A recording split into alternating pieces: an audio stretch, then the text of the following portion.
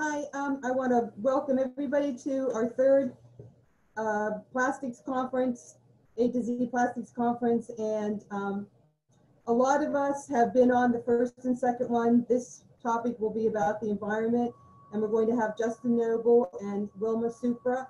I've not heard Wilma talk, but I have heard Justin talk before in Belmont County, and I live one county away from Belmont in Harrison County.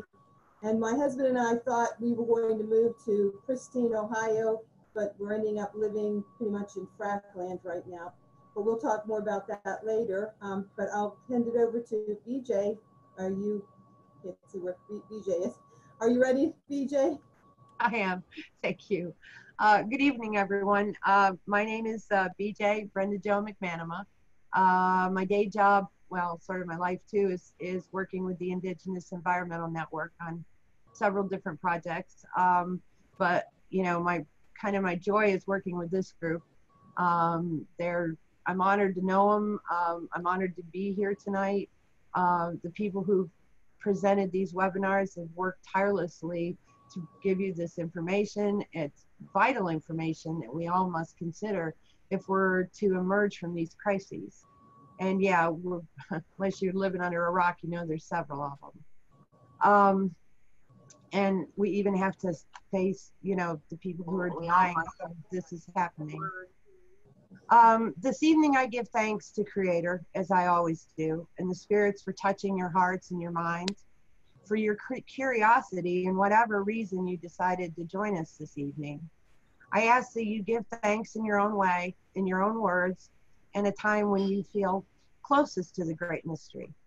I ask that in your prayers you honor your traditions, your ancestors, your family, friends. Give thanks for all that comes to you from whatever source. Give thanks for the sun that brings the light and the heat, the moon for the tides and the lights our way at night. Give thanks for the tiniest of life to the tallest trees, the winds that scattered the seeds, the birds that give us their songs, just everything we see and hear and feel. Because you're part of it too.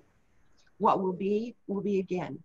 And through this knowledge, our prayers and our songs, we are of one mind, the good mind.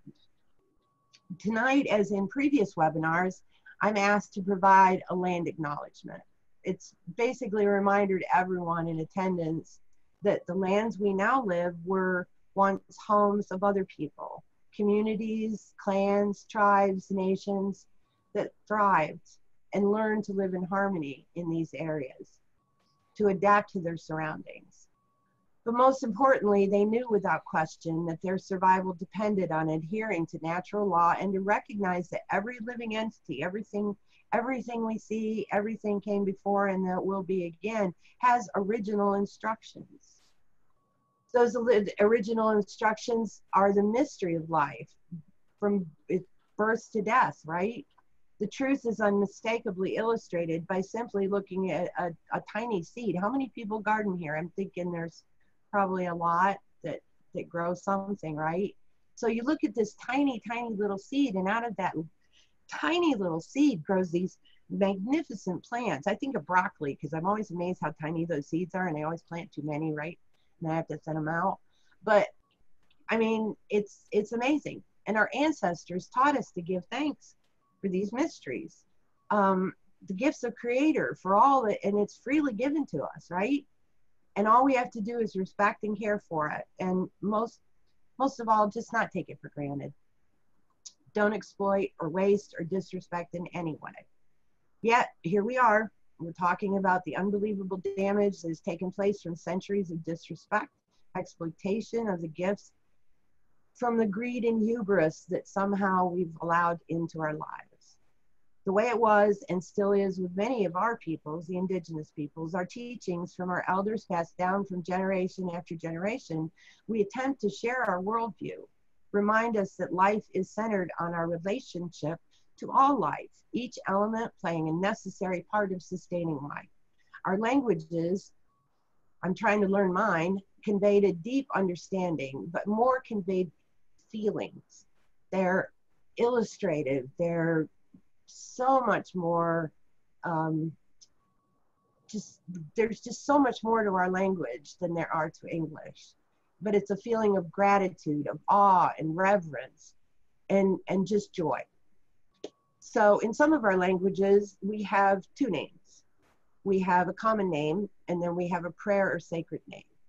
And it's like my aunties taught me, that everything in life has two reasons.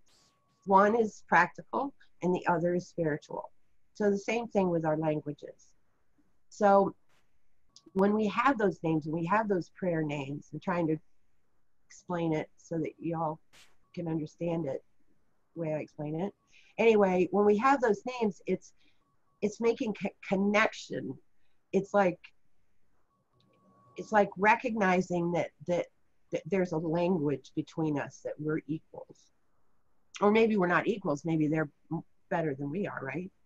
So it's actually referring to these things as our relatives. And it's a different way of understanding the world, but it's how our peoples lived and thrived. So today, and as I was looking up some stuff today, trying to prepare for tonight, because I'm never really prepared, I read this, that there's only 25% of the Earth's biodiversity left. That means that we've destroyed 3 times as much that's as left, right? And in that article, I read that indigenous people, which I didn't know, actually control 82% of that 25%. So today, a lot of people are looking to indigenous people, to our elders, to the stories, to the language, to the knowledge that we have, for how to rebuild, how to regenerate, how to avoid some of this damage to begin with, right? And it's true, if you relate to or look to our world creation with an indigenous lens, there is a different perspective, right? And we're trying to get this perspective into how we look at these environmental assessments, how we can play a part in making these decisions. But one of the things that complicates these assessments of resource projects is this historical skepticism of our knowledge as well. It's a colonial way of thinking that Western science is the only right way, and that but even Western science is rejected when it gets in the way of profits and continuous economic growth. So when developers and industry representatives come to us, because they're required by law, or, you know, it's this consultation project, free, prior, and informed consent, they're just giving lip service to. That's what my grandmother used to say. Basically, they're not walking their talk, and we're just there, right? And when we reject and oppose the continued destruction, unless we all come together to reject fossil fuels, you, me, everyone, it doesn't matter what our ancestry is, but we need to also look at ourselves. We need to look at our own consumption, because we can't keep, demanding more and more from our environment. We need to question how we buy and discard and replace and consume. And abundance, you know, it's just like, it's part of our life. We don't even think about it anymore. So we know there's consequences, but we're doing it like there isn't. So tonight, in previous webinars, we're asking for everyone here to question the system of extraction and consumption and planned obsolescence and single use, and so that we can come to terms with reality that there's no such thing as unlimited anything. I mean, the water resources aren't infinite, that everything we do has consequences. We know that we must come together to find and implement real solutions. And I have trust in the people that I work with, and I have trust in the people who are here tonight, the ones that have brought all this to you. So we know that, you know, Band-Aid methods aren't going to work, and we can't continue to pretend that adding carbon here and offsetting it here, carbon isn't a zero-sum game. We need to come to real solutions that are right for our communities.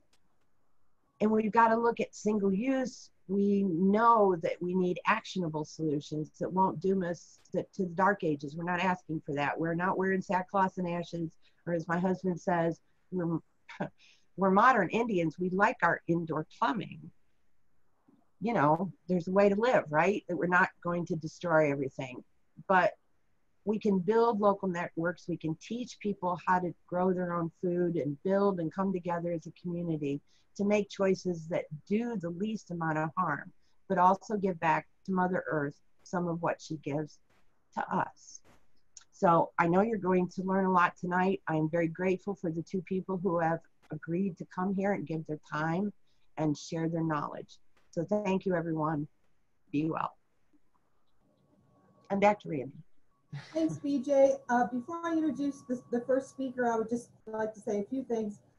My name is Dr. Randy Pokladnik, and my PhD is in environmental studies, and I have a background in chemistry.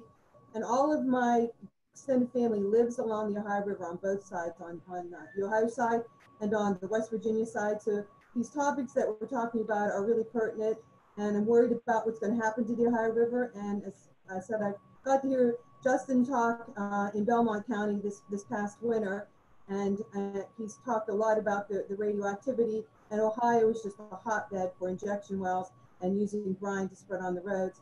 And then I've never heard Wilma talk, but I know she's involved quite heavily with the petrochemical industry and fighting that in her region, and this is what we don't want. When we talk about stopping the petrochemical region, we always refer to Cancer Alley because we don't want that to be our future. And I live in Harrison County, Ohio, which is, right in the middle of all the infrastructure. So I just, like to, thank these two people for working so hard, and Wilma for doing it so many years, and Justin for writing about it, because it's really hard sometimes to speak truth to power. We know how much power the petrochemical industry has. We've seen it. I've been threatened by them. I've had nasty letters written about me in some of their newspapers, but I guess that means we're striking a key with them, and they get it. We're not going to go away. I'm a volunteer with the Ohio Valley Environmental Coalition, and I work with Bev Reed with the Concerned Ohio River residents that are trying to stop the PTTG cracker plant. So the first speaker we have up is Wilma Subra. With over 48 years of experience in the field, Wilma Supra's current work is focused on the environmental impacts of various aspects of shale development, the human health impacts associated with various specific units and activities of shale development, the development of appropriate parameters for monitoring groundwater and surface water resources to detect impacts of shale development, and the development of guidelines for the regulation of state programs dealing with shale development. And people in the Ohio Valley will tell you it's extremely important to know about the health effects of these chemical compounds. We don't really have a great system for monitoring the Ohio River. We have the Orsenco organic pollution detection system, but right now we know for a fact that they don't really address plasticizers and some of the petrochemicals. So we're hoping that Wilma can enlighten us on some of these aspects, and then we can use that information to go after some strict monitoring of the Ohio River. So without further ado, Wilma, you're up. Thank you. Could you put it back on the first slide, please? In the 1970s, natural gas prices were elevated. Electric generation facilities were dependent on that high price of natural gas. And so they started planning how they could get off of natural gas, and they converted to nuclear, coal, and lignite. In 1988, EPA reported that mercury emissions from coal-fired power plants were the largest remaining anthropogenic source of mercury being released into the air in the United States. And as it turns out, the coal from Kentucky contained high concentrations of mercury, but the coal from Powder River Basin in Montana and Wyoming was low in mercury. So actually in Louisiana, we bought trains with the train cars, and we went out to Powder River Basin and brought back their coal to fire the coal-powered power plant. So now natural gas is cheap and plentiful and results in hydrofracking of the shale gas. So cheap natural gas from the Marcellus and the Utica shale is attracting industrial focus into your area along the Ohio River Basin. Now, two things have recently happened. The Attorney General and Grand Jury report about the state agency not doing the appropriate things as they should be to regulate the shale development and the industries that are performing the shale development. And the grand jury made a lot of recommendations. The two that I want to point out that everyone needs to focus on as quickly as possible is setback. And the grand jury recommended an increase in setback of the well itself from 500 feet to 2,500 feet for homes and businesses, and then a larger setback from schools and hospitals. And that needs to be done right away because we're getting ready to go into a big expansion of industrial facilities in your area. And in order to feed those industrial facilities, you have to keep drilling new wells and putting new wells online, because the minute you put them on, their production rate decreases. So that's critical to get all the new wells with the appropriate setback. And then the other issue is that we need to know all the chemicals that are in the frac fluids and being used at those wells. So if we could focus on that right away, it would help the community know what's going on and get the wells closer to not being up against. And I feel like I'm back in 2008 and 2010, where a lot of people were trying to do no fracking bans in their community. And then they came down to doing setbacks instead. And as a result, they had the well set back. But what happened is the well would be set back, and then all the associated equipment would be right up against the houses and the hospitals and the schools.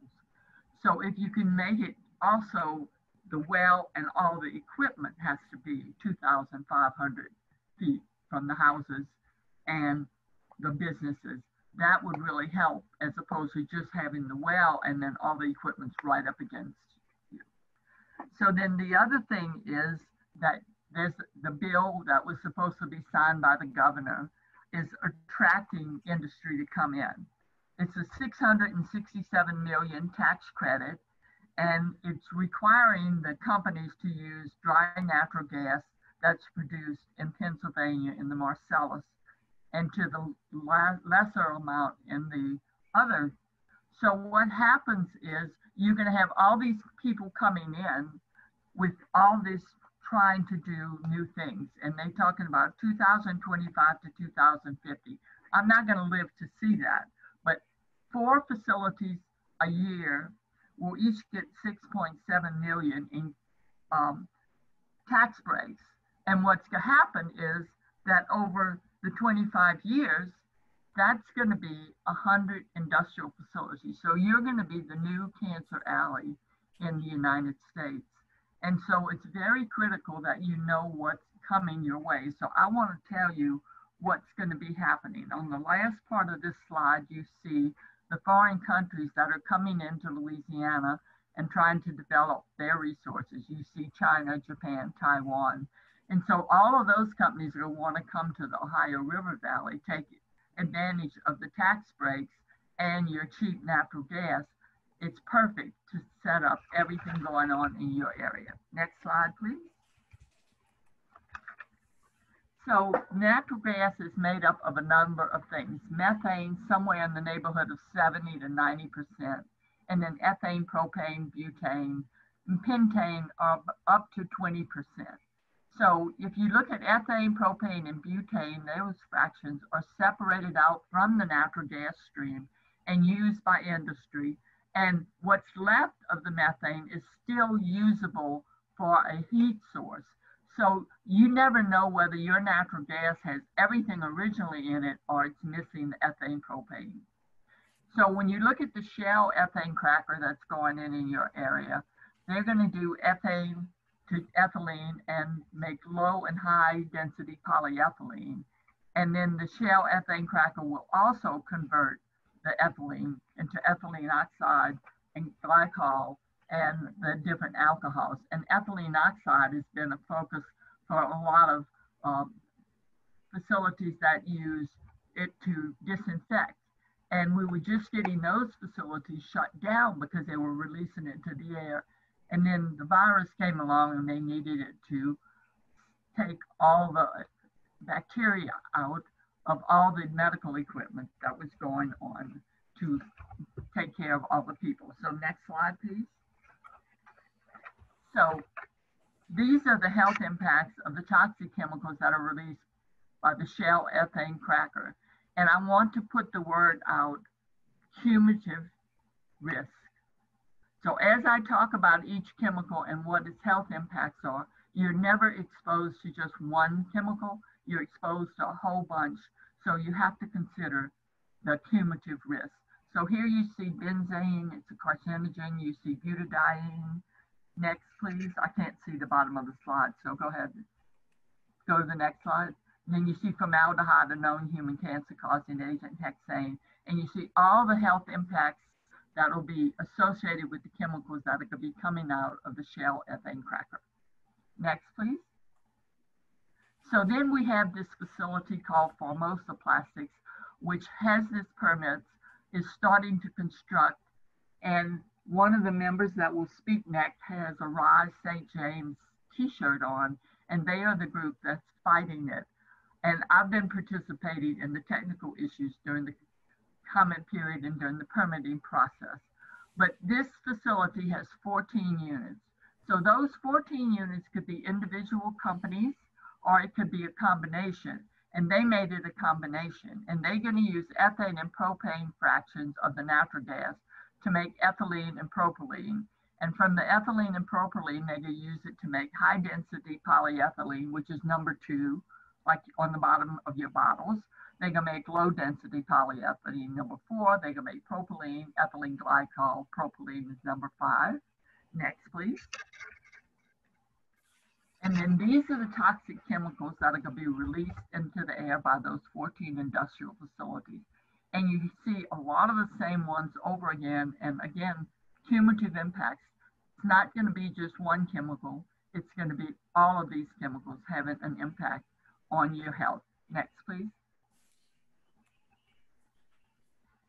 So these are the acute, the short term, the things that make you sick when you walk outside and you smell something.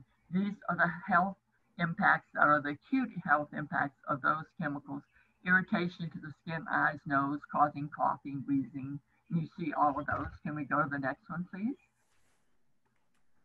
And then these are the chronic health impacts, the long-term impacts that all of the people that live in the area will have over a number of years. Known human cancer-causing teratogen, causes nasopharynx cancers, causes all kinds of cancers, affects the liver and the kidney. Next, please. And then we have vinyl chloride. Now, vinyl chloride is unique and horrible. This is one of the worst ones to have a facility and have to live next to it. The ethylene from natural gas or oil plus chlorine are used to manufacture ethylene dichloride. Then it goes to vinyl chloride monomer, and then it goes to polyvinyl chloride. So go back. Ethylene is needed to make, with chlorine, the ethylene dichloride. You have salt deposits in your area. So salt deposits you can use to make solution mined salt, and that's what you use to make chlorine. So you've got the natural gas and you've got the chlorine. You've got everything right there they need to make vinyl chloride. Now, what happens at a vinyl chloride facility is they release it off-site, and it has a very, very small concentration of ambient standards. And for miles around the facility, the ambient air has the vinyl chloride monomer in excess of the ambient standards. And besides that, it releases huge quantities of dioxin and furans. And communities around these types of facilities have up to 3 times the national average of dioxin in their blood and all the associated health impacts from their blood. The dioxin also builds up in aquatic and terrestrial organisms, in the fruit trees in their yard, in the nut trees in their yard. It contaminates the soil, and everything is contaminated over acceptable levels and need to have standards put out that you shouldn't be consuming that. So anywhere there's a vinyl chloride facility, it's going to be disaster for the people. So let's look at the health impacts that are caused by the vinyl chloride chemicals. Next, please. So this is the acute short term, and I can walk outside near one of these facilities and I get every one of these impacts immediately. And then next slide will show you the chronic impacts. Known human cancer causing agent, causes blood cancer, causes damage, causes spontaneous abortion, and it also causes angiosarcoma of the liver and brain cancer. And whatever is released into the air cause all these health impacts, but the vinyl chloride monomer is angiosarcoma of the liver and brain. And so the workers and the citizens are all going to be impacted by these health impacts. Next, please.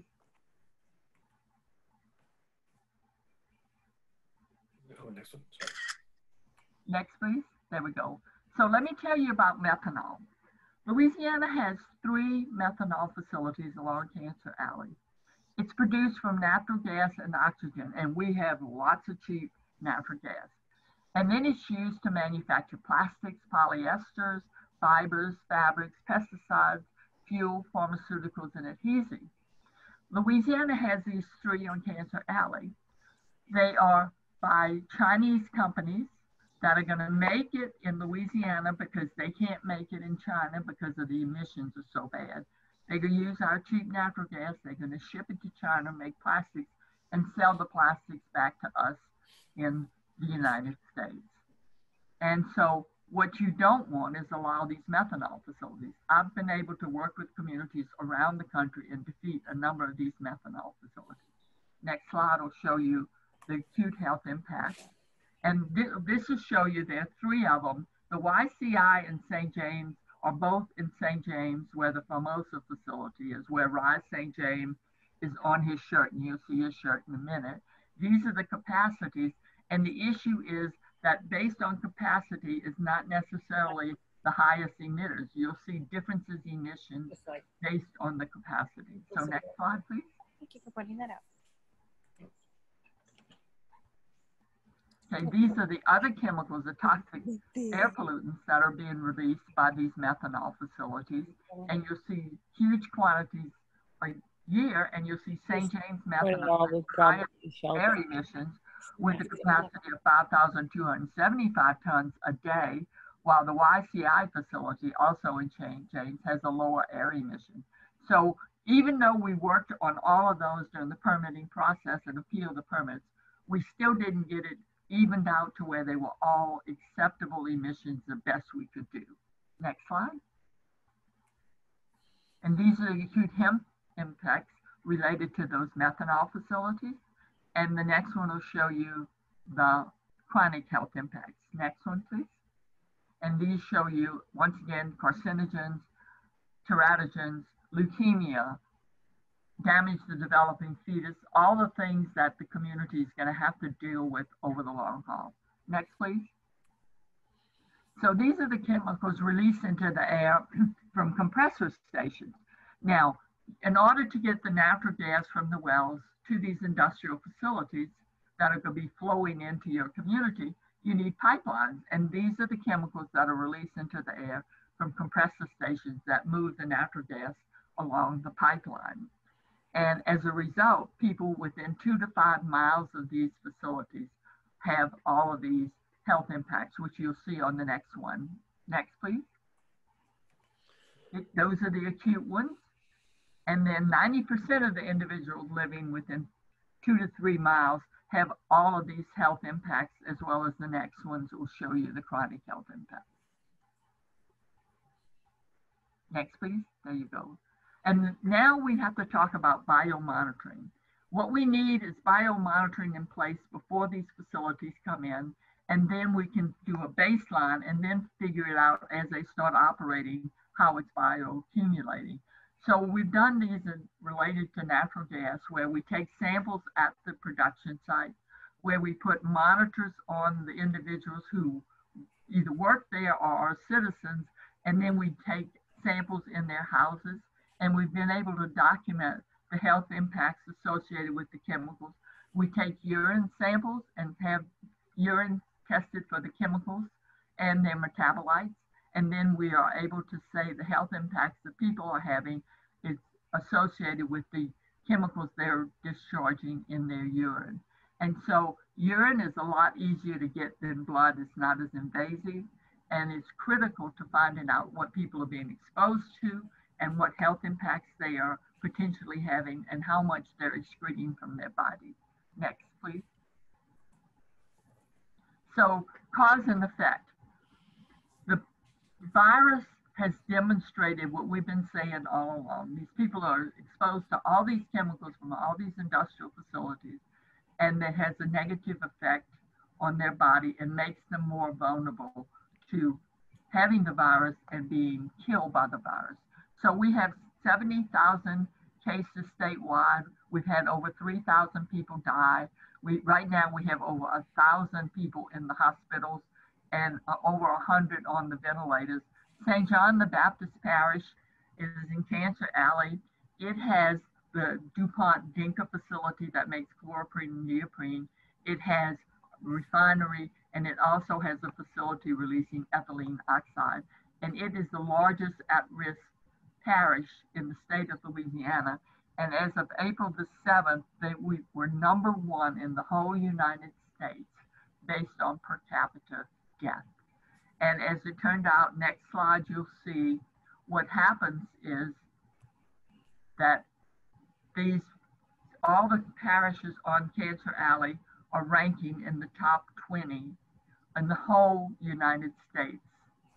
Next slide, please. Pre-existing conditions also cause the death of these people. These are the primary symptoms, and then the recovery depends on their strength. On the next one, you'll see the existing conditions that cause hypertension, and all of these are associated with the chemicals I just showed you from all those industrial facilities, and only 5% of the deaths did not have pre-existing conditions. So as a result of their historical exposure, and the same thing is going to go on in your area, and when you have a pandemic like this, those are the people that are going to get the disease and die the quickest. Next, please.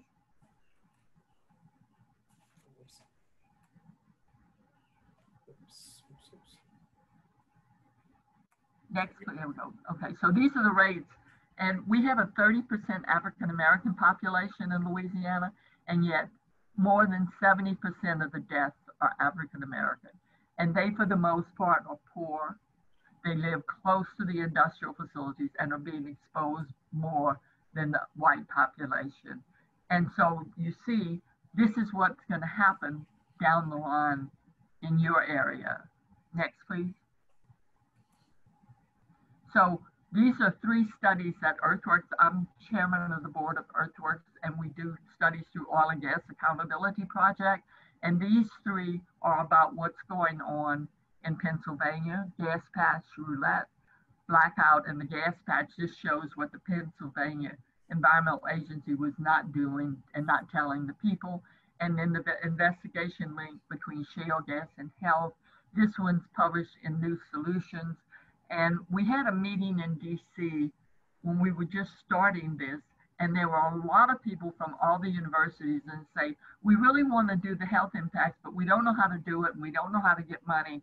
And we had already gone out and done it, and we were getting ready to publish the data.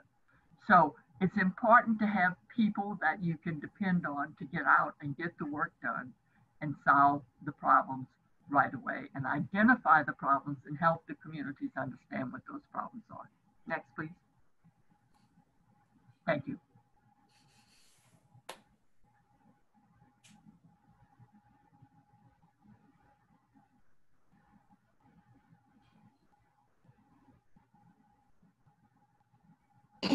If you have any questions, please put them in the chat for Wilma, which this was really great.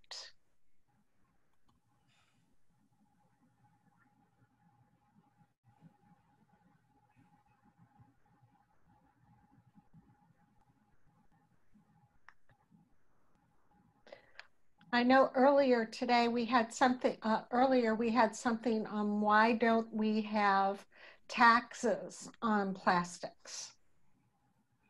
So we have, let's see. Wilma, can you address that, or?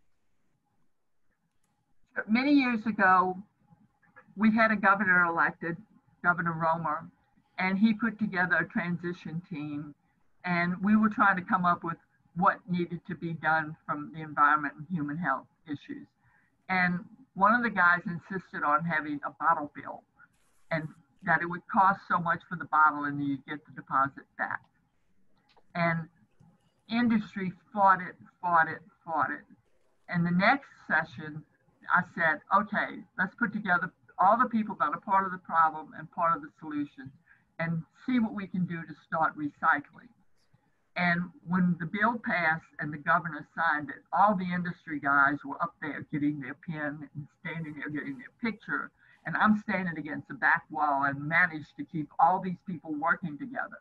But one of the things is, if you try to do a tax on plastic, just like a bottle bill, everybody in the world is going to fight it. But it's worth trying. It's worth associating so that you can make the best situation possible.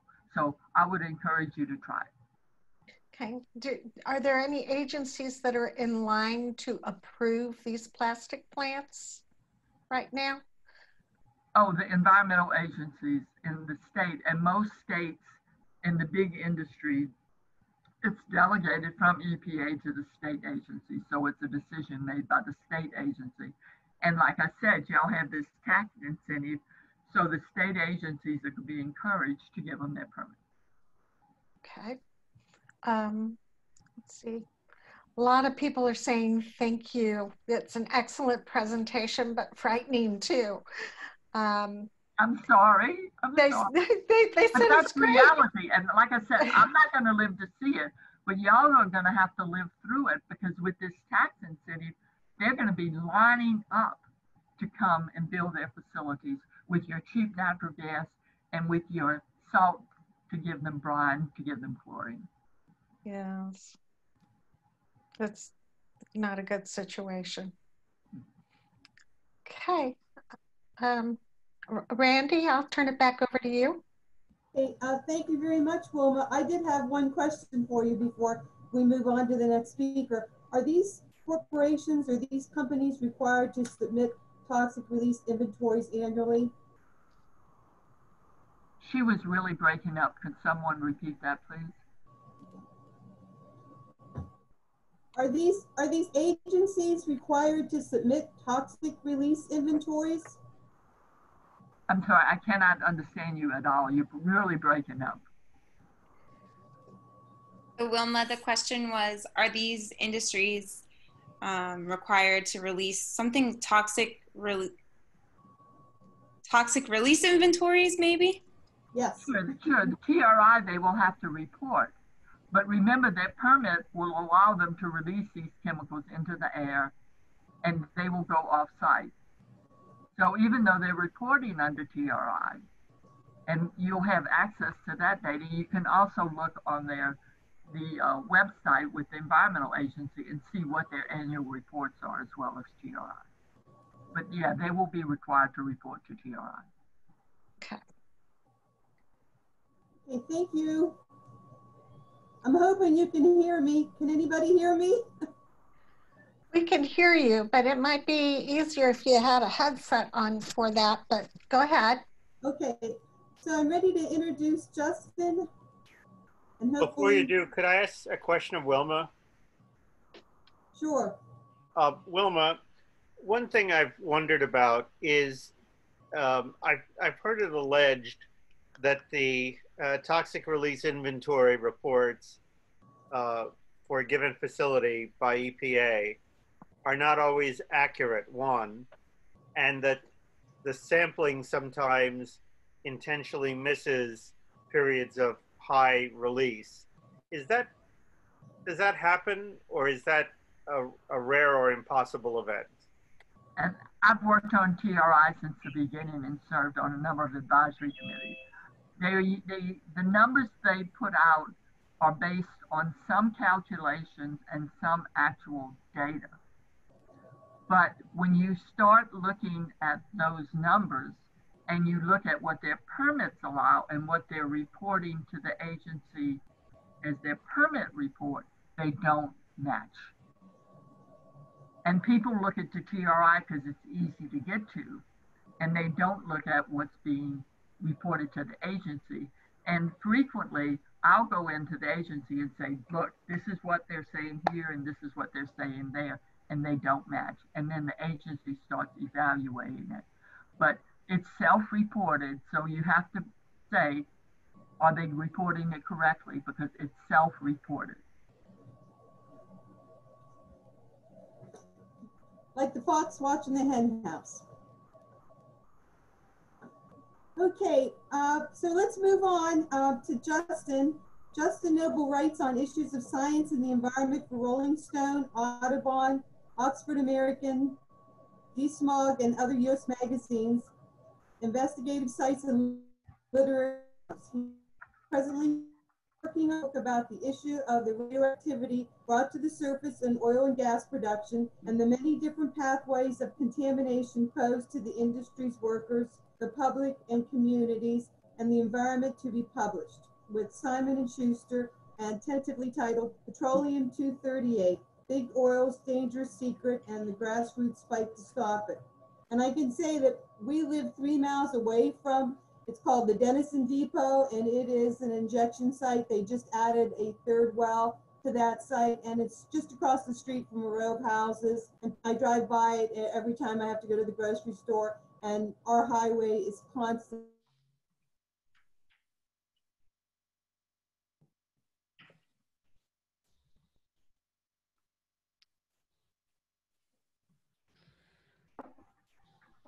All right, hopefully Randy will make it back in, but thank you, Randy, for the introduction, and Justin, welcome.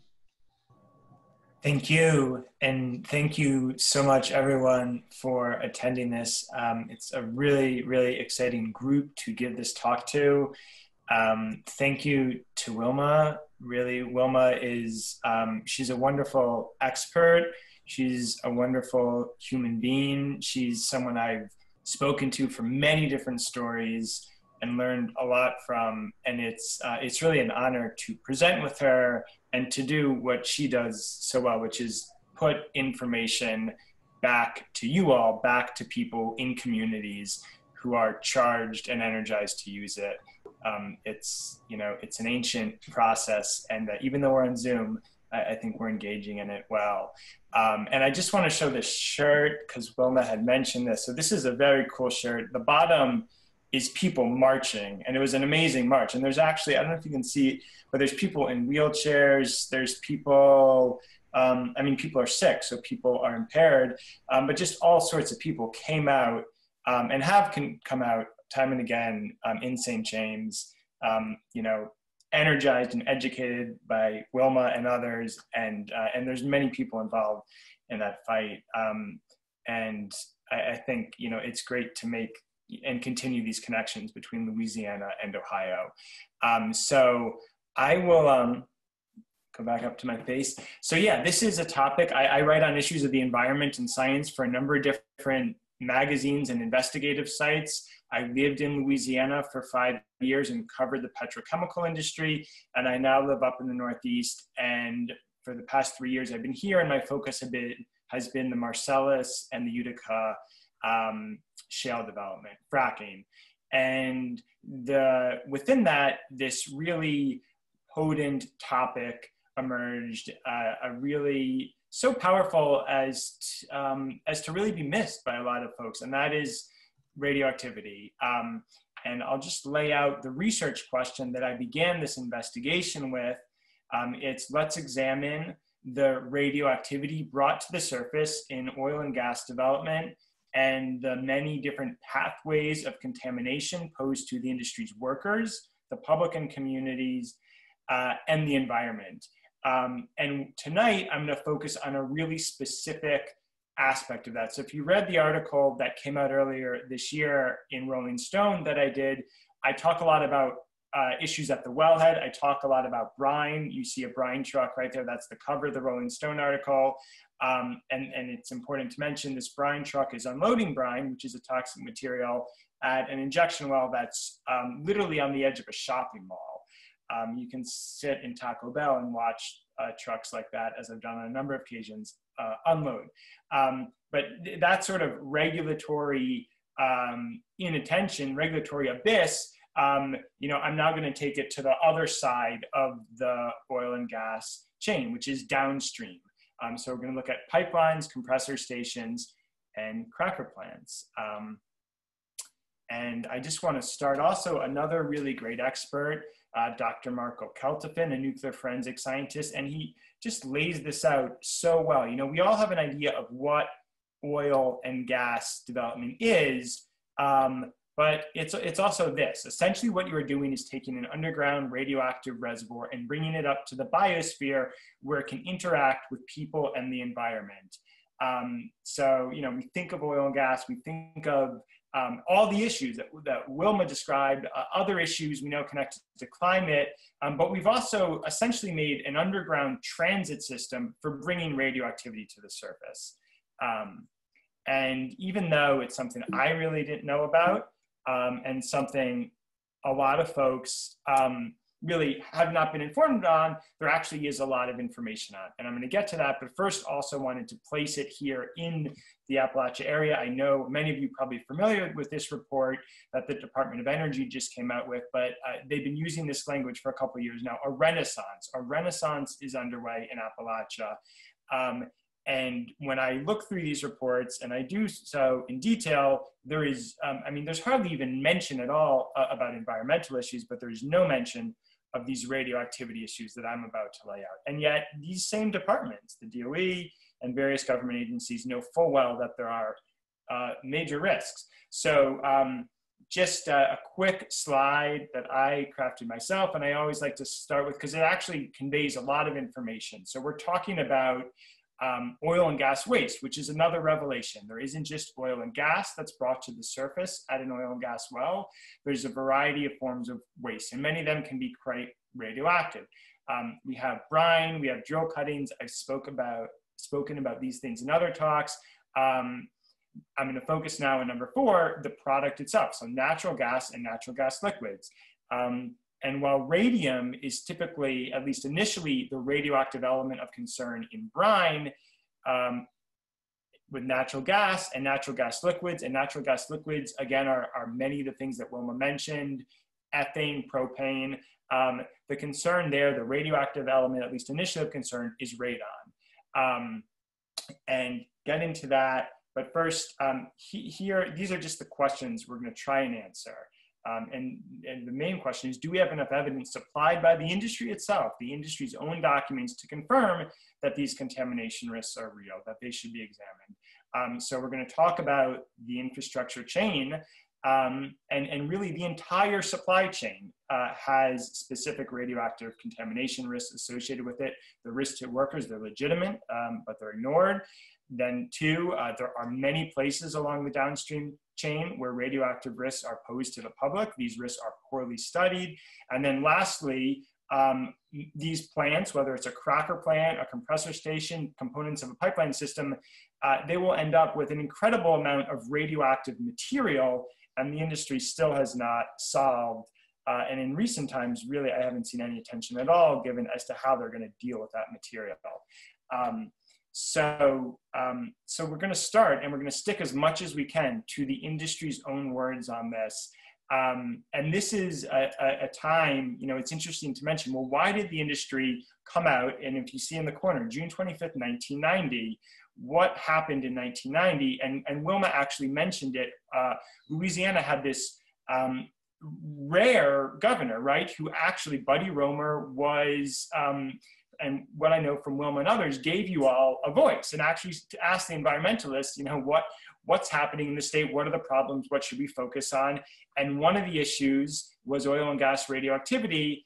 And at that time, there was a secretary of the Department of Environmental Quality, so the equivalent in Pennsylvania, for example, of the DEP, who actually cared about these issues. He had a PhD, he had worked in the industry, but also worked a lot with environmental groups. His name was Paul Templé, and so he was able to put out standards on norm. They were the first in the country, and so what happened in the early 90s is you had this awakening where the industry had to do a self-analysis. They had to think about how much radioactive material they were producing, because suddenly you had a state that was digging into it regulation-wise. So in that moment of self-analysis, we get a lot of powerful papers, and this is one of them. And again, the Oil and Gas Journal, you don't get more official than that. And just some quote, so after that, so the same author, after publishing in the Oil and Gas Journal, 3 years later, they published in an even more prominent spot, which is the Society of Petroleum Engineers, Journal of Petroleum Technology. And so I'm going to read their quotes from that paper. Right at the beginning, they say, contamination of oil and gas facilities with naturally occurring radioactive materials, they refer to that as NORM, is widespread. NORM contamination can be expected at nearly every petroleum facility. Immediately, a question is answered with the second point. Some contamination may be sufficiently severe that maintenance and other personnel may be exposed to hazardous concentrations. These long-lived radioactive materials present a growing problem to the industry. And then talking about this issue, radium often at the production facilities, but downstream it's radon and radon decay products. So already we're beyond where the regulators are right now, which is that they seem to think this isn't an issue at all.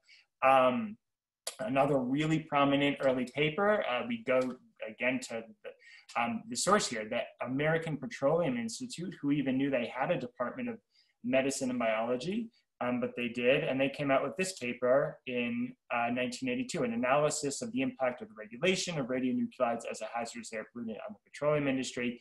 And again, they are scientists, and they laid it out quite pointedly in this paper. Almost all materials of interest and use to the petroleum industry contain measurable quantities of radionuclides that reside finally in processing equipment, product streams, or waste.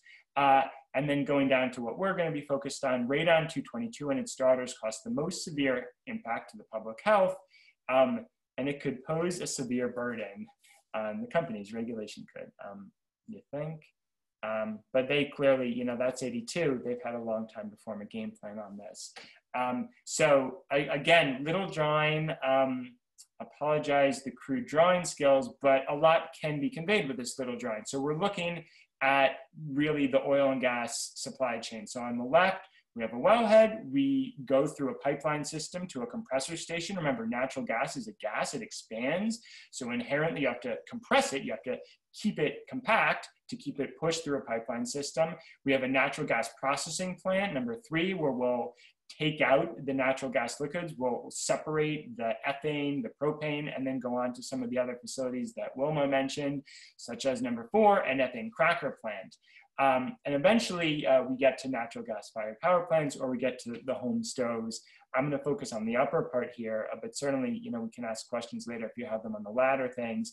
But the point is, this entire chain, various components will accumulate radioactivity. And I'll run through the science because it's actually not that difficult. So radon is a gas. It's a radioactive gas, and it does what any radioactive element does, which is at some point it will decay, which just means it will blast off its like little pieces of itself. And that's literally what we call radiation. So radon decays, it blasts off little pieces of itself, and then it has actually become another element. And the first element that radon becomes is a form of polonium. And radon has a swift decay life. It has a swift half-life. So in about 3.8 days, on average, half of your radon will have decayed, and it will become this form of polonium. And so polonium is a solid. So radon is a gas. It's flowing fine through the pipeline system. Over time, it's decaying. And remember, all radon molecules are going to decay at a different rate. And as it decays, blasts off radiation, but if it's in the pipeline system, that's not necessarily harming any humans. But now it's become a solid radioactive element, and it's not flowing so easily. So it will get caught up. It will get stuck on various components of the pipeline system. It will get caught up on filters, pumps, and valves. And just think of, go back to this for a second for this analogy, just think of your kitchen sink, where gunk gets caught up. It gets caught up in places where there's changes in temperature, changes in pressure, changes in flow patterns. So it's going to be a similar thing in the natural gas, and NGL system. This is just for added measure. So natural gas has always had a a radioactivity issue. It's always been there. And in just a moment, I'll show you a really fascinating EPA paper from 1973 that gets into that. But we now, in the Marcellus, we're dealing with an even greater issue. Both the Utica and the Marcellus are black shales. These are specific layers that the USGS looked at many years ago and determined have an exceptionally high radioactivity content. So we're not just dealing with a conventional layer, which is typically oil and gas that has escaped from the black shale. The black shale is really like the motherlode of the oil and gas. And in a conventional layer, just go back to our first slide here because it explains that. So conventional layer is just the escaped oil and gas that's come up out of the black shale in some way, gone through the ground, and it collects in a trap, and it's easy to access, right? We stick a pipe in it, and it spurts out West Texas oil style. But the black shale, the oil and gas is still stuck tight in there. So we have to frack it, and we have to do this complex process. And this is what the USGS is telling us about black shales, that at least the Marcellus and the Utica, but really all black shales, can have a significant radioactivity content. And so the USGS, when they looked at black shales, and these are all in the East, fairly positive relation between oil yield and uranium content exists for some of these shales, and then talking about the amount of uranium in these shales is extremely large, reckoned in billions of tons of metallic uranium. So what's important right now, and has not necessarily been done, is to reckon. We have very few bits of data, and I'm going to try to present as many as we do have, on radioactivity content in natural gas in general. We have some, but we do not have many at all since the age of fracking, since we started cracking into this layer, which we know has an even higher radioactive signature. And that alone is a reason to assess any petrochemical development connected to the Marcellus and Utica with a great deal of scrutiny. So we go back to this excellent 1993 Society of Petroleum Engineers paper, and just to pull some quotes out, what are they talking about? Radon contamination of natural gas is a worldwide problem, and particularly high concentrations of radon are reported in the US and Canada. So it's in all oil fields, but especially bad here. An important second note, because radon contamination in natural gas, because of radon contamination, these radioactive films can be found at gas wellheads, in transport piping, headers, treater units, pumps, and within natural gas processing plants or other light hydrocarbon facilities. So again, when they say radioactive films, they're talking about radon's decayed, it's become a metal, and this metal in some way has settled out. It can film a scale, or it can form a film on various equipment. But what we take that to mean is really the entire downstream infrastructure system poses risks. Radioactivity will be highest in these places: pumps, valves, filter, other places where pressure and temp changes. And again, think of the kitchen sink. And I'll just read this third one.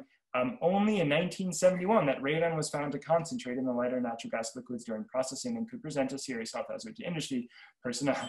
So only in 1971, we're now half a century beyond 1971, and no worker that I've spoken to, and I've spoken to dozens, is aware of that line.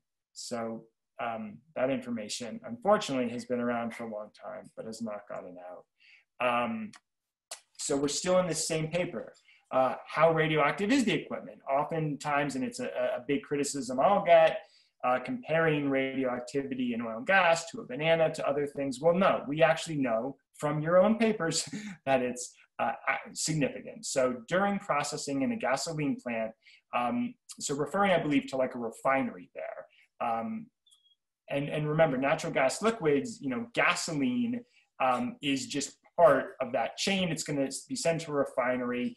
And all these plants they're just, you look at a cracker plant, it's a lot of tubes and pipes. So you're just running product at different temperature, at different pressures, and settling or not settling, expanding things out. So, and various pumps and valves are going to take care of that. And again, that's where the contamination is. So in this paper, they look at a liquids pump in a gasoline plant or refinery, and they determined that radioactivity could be as high as 25 milliroentgens an hour. What does that mean? Well, go to the EPA's website. 0.00445 is about background, milliroentgens an hour. So we're talking more than 5,000 times background, and we know the Nuclear Regulatory Commission has a limit for the public. Remember, oil and gas workers are not considered radiation workers, so their limit would be the public limit, which is 100 millirems a year. In this case, millirem and milliroentgen would be about the same. So 100, that means if a worker stands by that pump for 4.5 hours, they've exceeded their yearly limit. So we're far beyond, just the radioactivity is all around us. No, this is a serious risk. And again, our workers are aware of this. I'm in the process of finding out just how aware, but I haven't seen much evidence to show they are. I want to just point you all to table 3, because again, industry's own words, they're saying priority areas of concern for high radon and radon decay product contamination. And they list different units, even truck terminals, for example, any place where you have a settling out, where you have a change, where you have a sitting of material. Pig receivers, another big one, and we'll talk more about that in a second. Okay, so what about an ethane cracker? I know that, some of the biggest fights are against the ethane crackers. They're a massive facility, as Wilma laid out. There are so many reasons to be alarmed by their presence or their proposed presence in your community. Now, there actually is not any data that I could find from the United States talking specifically about radioactivity buildup at an ethane cracker. But there is a study from Argentina and some quotes from it. And here upper right, you'll see the banner of it if you want to look it up yourself. It's, I believe this study is easily available, but if not, drop me a line. These 2 facilities, so they're breaking a number of different oil and gas facilities up. They make a list. F and G are facilities that produce ethylene and polyethylene. So that's what an ethane cracker does. It cracks ethane into ethylene. So we're talking about an ethane cracker. And again, they tested some of the equipment. They tested a pump. Now we're dealing in a different unit, the unit that Europe and much of the rest of the world deals with, microsieverts. And this paper actually gives the background, which is 0.15, and then gives the level that they found at that pump, which is 400. So we do a simple division calculation.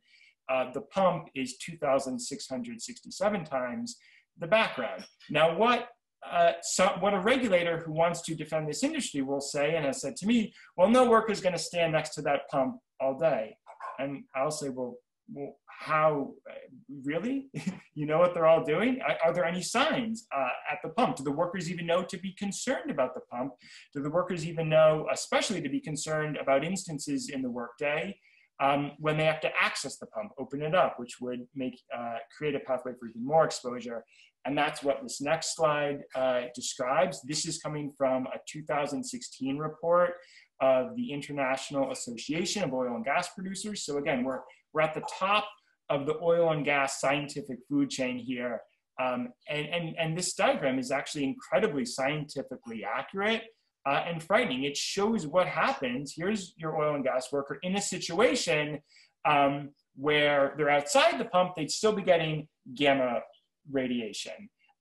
Once the pump is opened up, alpha particles and beta particles, they cannot go as far, but if you've opened them up, if you've created a way, such as radon, which is a gas which can easily be inhaled, such as various daughter products of radon that can attach to particles in the air, essentially dust, and you can breathe it in, you've now created a way to breathe in these particles. And whereas your skin can block an alpha particle, the internal organs of your body cannot. And so this diagram lays it out pretty well. You've breathed it into your lung if you've accidentally inhaled it, or you breathed it in to your GI tract if you've accidentally ingested it. And it's now going to continue its radioactive decay, blasting out radioactivity inside your body. But again, we're still quoting from this 1993 Society of Petroleum Engineers paper. You know, they're laying out a warning, and every time a new worker emerges and speaks to me and shares their story, you know, I run these things by them. Are you aware of this? Have you seen this paper? In a appropriately functioning industry, sure, there are risks, but the workers would be aware of the risks, and the workers would be informed and know the proper research that talks about the risks. But in all the cases that I've encountered, at least in the Marcellus and Utica, they're unaware, and furthermore, they're actually intentionally often misinformed. told that there is no risk. And I'll just settle on this for one more moment, because this is something that I'll be able to get into more detail when I publish my book. But there's a whistleblower I'm in touch with now who cleans the pumps and valves that come from ethane cracker plants, from compressor stations. And every time a worker reaches out, I really learn so much more. And it's just, you know, really important to keep that access to the industry, because these people have a lot of information. And what this particular worker conveyed is that the pumps and valves from, say, a cracker plant, they're not always going to be cleaned on site. And again, the pump and valve, that's where the most contaminated material is going to get caught up, gunked up. So they don't clean them on site. They often, because they're really intricate pieces of equipment, they send them through the US mail to facilities far away from the oil field. And so this worker works at a site not so far from Boulder in Colorado. It's located right across the street from a brewery. They're a machinist, so they work in a shop. They get a package in the US mail containing a valve or pump from a cracker plant. They've described it to me as like the box is dripping open. It's wet with gunk. It's highly radioactive. They were never informed of that. And their job in an office without ventilation is to essentially chisel out that material. It's a really difficult job because it's an intricate piece of equipment. The oil company wants it back in the cracker plant like the next day. They can't break anything. And they're chiseling out this material, creating a tremendous amount of dust, and have not been informed by the worker that there is dust, that the dust would have a potentially significant radioactive signature. And why that's so important, well, it's right next to a brewery. If this facility and others like it had to appropriately acknowledge the materials that they were working with, they in many cases would not be able, they would need different permits and would not be able to be cited in locations like that. So you start to see the ramifications of, you know, or at least there's certain incentives to not tell the worker, to not put this out in the open. So I know a lot of industry reports that I'm presenting here. They're powerful, but even more powerful is an actual industry expert. Alan MacArthur, you know, literally helped found this field of oil and gas radioactivity, has worked overseas, has worked here with many US companies, and he gave this amazing presentation at a conference last year, Conference of Radiation Control Program Directors. And he laid out how much radioactivity would be in a natural gas pipeline. So radon, remember, we're compressing the gas, we're compressing the radon. So we've now created a situation where we're going to have more radon. MacArthur talks about radon as high as 12,000 picocuries per liter. Now, EPA's limit on radon in homes is 4. So we've created a significant amount more radon. And while the pipeline itself isn't necessarily in a home, it's venting in places right next to homes. What is happening there?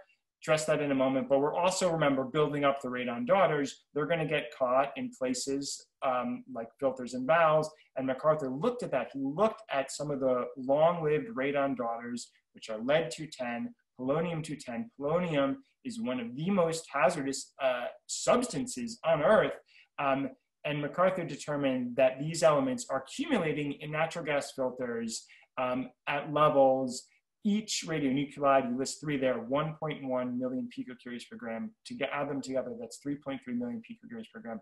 That's an extraordinary level. So we don't necessarily even have limits, formal limits for some of these elements, but to give you a comparison, radium, another radioactive element, the limit at like a Superfund site or old uranium mill would be, the limit for, if you want to clean it up, how much could you have in the soil is going to be 5 picocuries per gram. We have polonium-210 building up in natural gas pipelines, according to an industry expert in the filters, at 1.1 million picocuries per gram. So where does it go? Well, it's going to be cleaned out by someone who's doing a pigging operation. But a major question is, well, where else might it be going? And these are conclusions from an industry expert. So again, don't say, oh, a Rolling Stone journalist or a DeSmog writer told me this. No, no, no. Say Alan MacArthur, a 36-year industry expert, laid out a presentation where they concluded that there is risk for inhalation ingestion of gas T-norm, that it must be presented, that workers should be wearing respirators. and that respiratory air and public air monitoring is required on all gas TNOM projects, which would be any of the infrastructure that we're talking about here in Appalachia.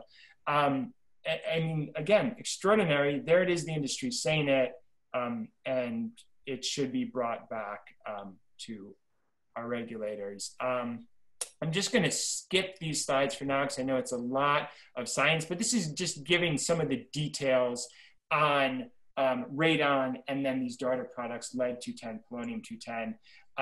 And I'll quickly go into this because I think this is such an important document. So again, the EPA did look in 1973 at the radon issue, and you see the title right there, Assessment of Potential Radiological Health Effects from Radon and Natural Gas. So my first wow moment is like, oh my goodness, this exists. And then you look at it, and now just skip to some of the conclusions. So they did essentially say, we don't think radon is necessarily a problem, but they also said, and we're talking about home stoves here. They're not necessarily, they're looking at the pipeline and the wellhead concentrations to determine how much would be coming out in home stoves.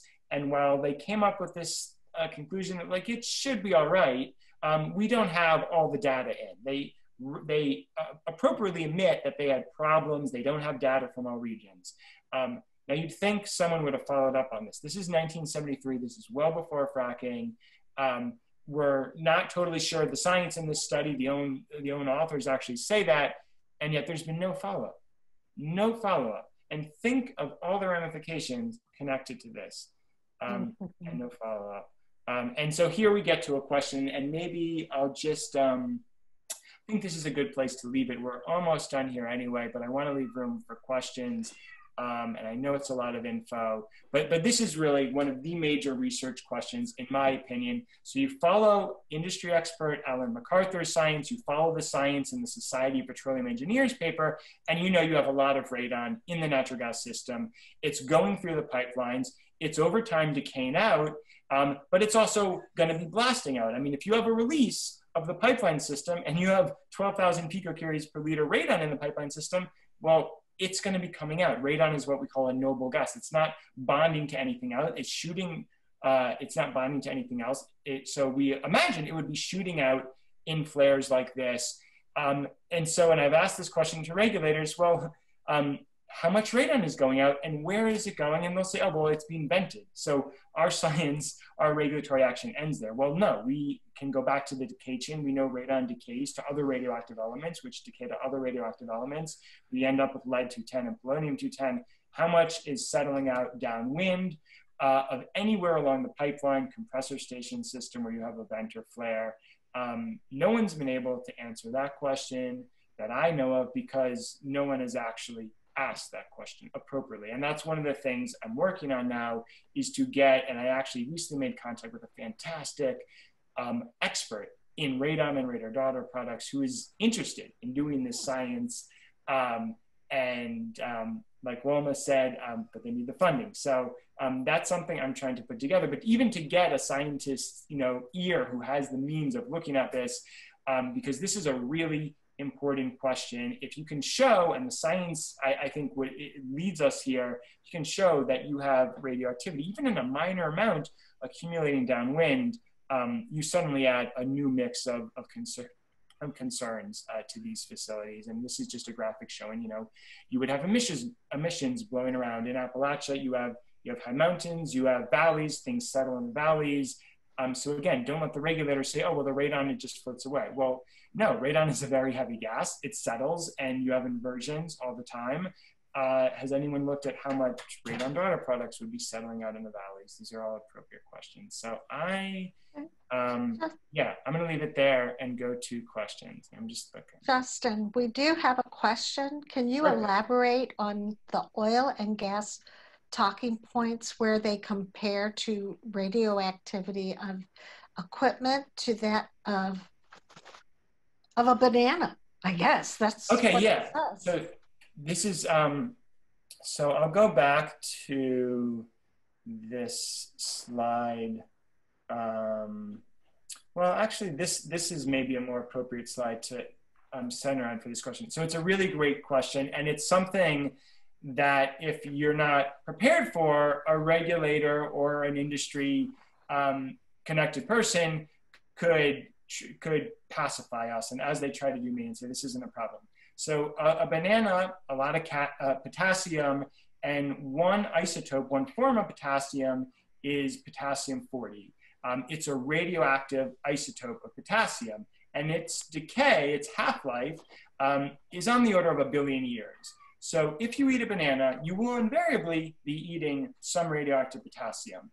Now, there's so many molecules of potassium that even though the average molecule would only decay in 1 billion years, and that's no risk, right? I mean, if you just ate a radioactive molecule and it's gonna decay in 1 billion years, you're fine. If it decays in 100,000 years, you're fine. If it decays in like 4 days, that's a problem. But it turns out that because the half-life is so long, and also because the way your body processes potassium, there's really not that much radioactivity that you're going to get from a banana. It's not that big of a concern, or else I think we all would have stopped eating bananas long ago. And another important note to disassemble the banana issue, what one of the experts I'm in touch with calls the banana red herring. So another important note is banana, so the potassium-40 will decay, it will give off a beta particle, and it will become either argon or calcium. Calcium is a good thing for your body, and most of the potassium-40 that decays will actually become calcium. Argon is not necessarily as harmful as other things. So it decays once every 1 billion years, and it gives off 2 things, and then it's done, it's stable. Now, we're gonna go to the oil and gas, some of the radioactive elements in the oil and gas chain, and here we are in the middle at radon. Above radon, we have radium, which is, again, the issue at the wellhead. But even with radon, you see there is a long decay chain. And these radioactive elements are not, for one, they're not decaying on a scale of billions of years. Radon decays on average 3.8 days. The next element in the chain, isotope of polonium, 3.1 minutes. And if you look at these other elements, they decay really, really quickly. So if you swallow radon, you got a bunch of quick decays. They're going to happen in your lifetime. They're going to probably happen in a couple minutes. And you're going to end up with a number of these decays are alpha decays. So you're getting much more dangerous type of radioactivity than the banana, which is beta. So sorry to make that long, but it's really important. And once you get that, you know, you have a lot of knowledge. Okay, I want to know where the brewery is and what beer they have. My husband loves to drink beer. You know, I just, I would have to look at my notes to see what brewery, and when I finally write that out, I'm going to label, I'm going to, you know, describe it in detail, but that's just part of the story I'm still writing. But I feel it's important. But you need to privately let me know about that, because I want to make sure he doesn't buy that beer anymore. Okay, we do have another question. Is there any radioactivity signature or effects that can be related to the Deepwater Horizon explosion and oil spill? And I would, you know, put that towards both you or Wilma. Yeah, well, I haven't studied that issue. So Wilma, if that's something you can talk to. We had the signature of the crude that was coming out.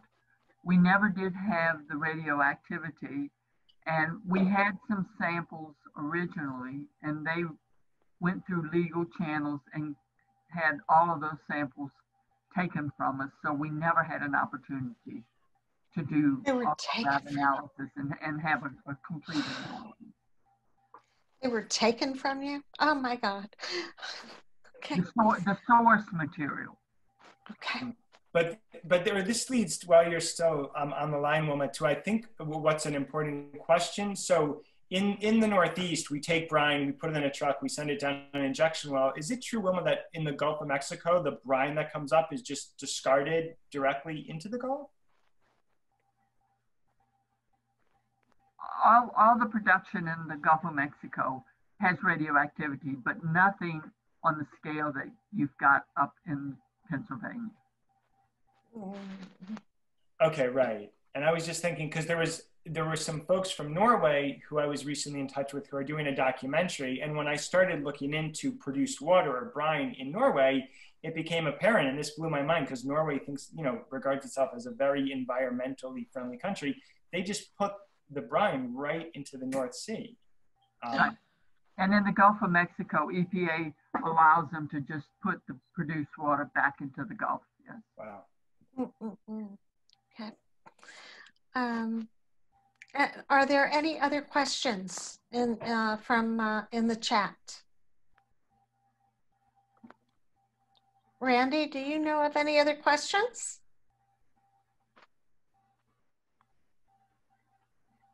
I love that visual, and we, Justin, and we had one comment that why don't we educate the workers in the fracking and oil industry that this is actually happening to their bodies? Yeah, no, I think, you know, this, as I learn more, I have a tremendous concern for various points in the communities that are near this development, but I also have a lot of concern. And the more I learn, the more, you know, I realize that it's in many cases the worker who is going to be most exposed. So this is something I think that should be done more. It's a delicate issue because in many areas in Ohio, fracking came around right when the recession was hitting, and people just, they wanted a job. They wanted a trucking job. The job of hauling brine was such an exciting job. You're home at night. You don't have to do long hauls and miss being with your family.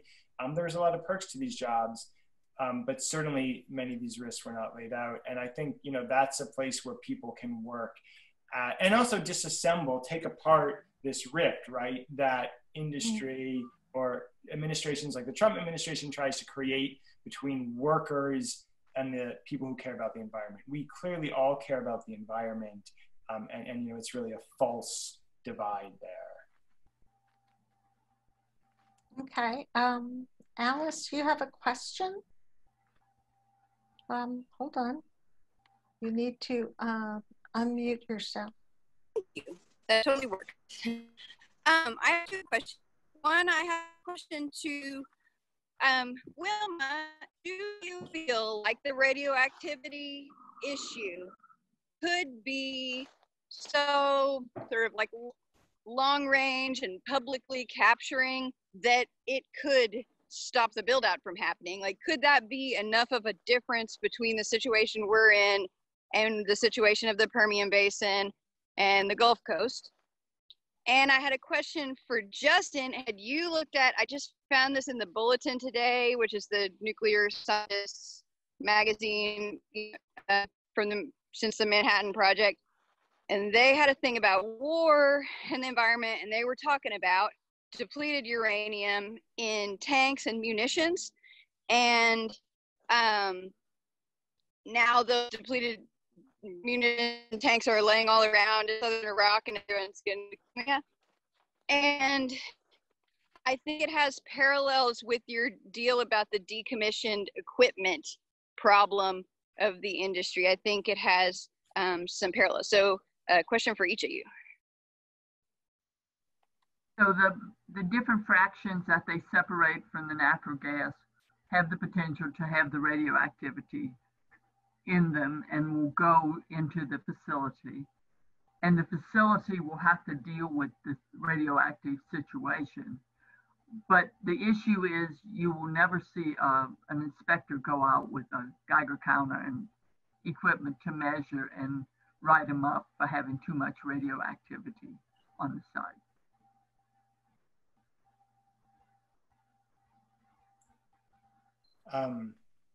Yeah, and I guess was part of that question to Wilma, like, I don't know if you can comment on this, comment on this, Wilma, but like strategically, do you think radioactivity, because it's difficult, right? Some of the chemical names are difficult, but can radioactivity maybe capture the public's imagination and have a better chance of getting people appropriately concerned about some of the projects?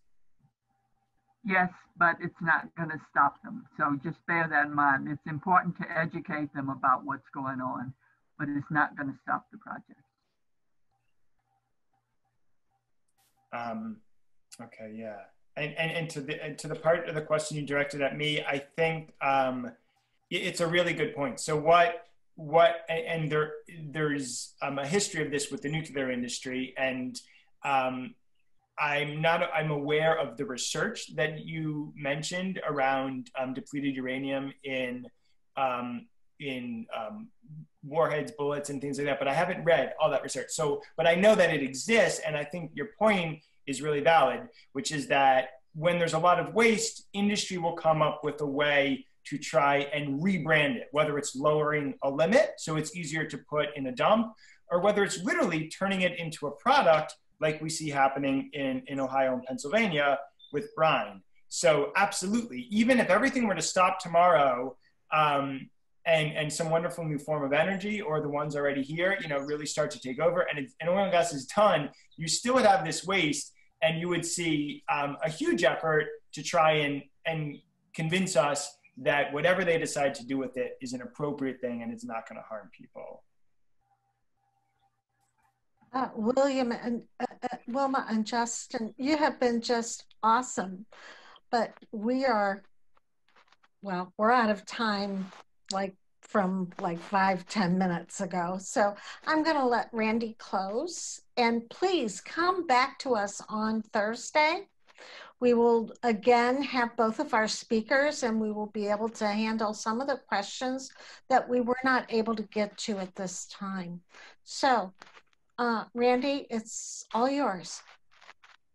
Well, thank you both very much. This has been extremely informative, and just reading some of the chat questions, I think people are shocked. I think they're shocked that the politicians and some of the people in the community still push these facilities, and with all the health effects and the radioactivity, I mean, it's just like a cancer exploding on the landscape, and it's just really hard to understand how people can turn a blind eye to this.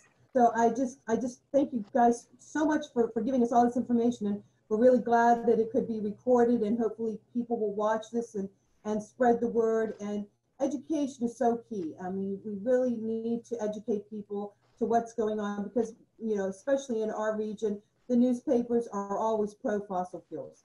It's very hard to get any airtime on the TV stations, radio stations, and letters to the editor in the newspaper. So thank you both very much. Thank you, everyone. Thank you, Wilma. So we'll see you all on Thursday. Have a good evening. Yeah, I'm looking forward to the conversation with everybody and meeting people on Thursday.